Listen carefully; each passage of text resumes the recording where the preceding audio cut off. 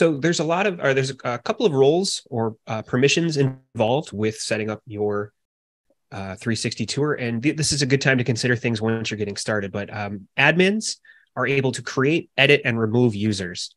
Now, the difference there is we also have the owner permission. Now, every account must have at least one owner assigned.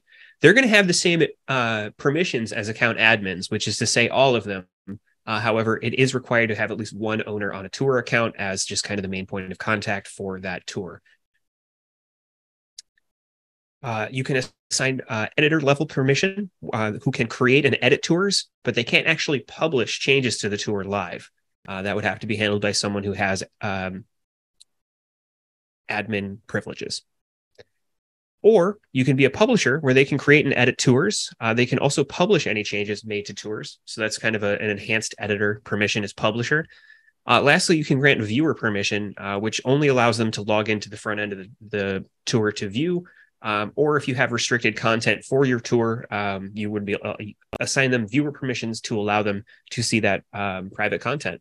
They do not have any access to your content management system. They would only have access to restricted items on your front end.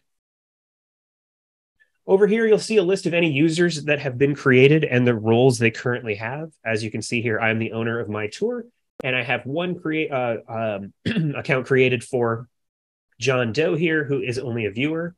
If you ever need a refresher on what those tour permissions mean, you can click this right here. And this might look familiar. I took this from this page to add to my slide from earlier, but this will give you a nice definition as to who can do what right there from your CMS. You can go ahead and click Add a New User here. Pretty simple menu allowing you to select your user permission.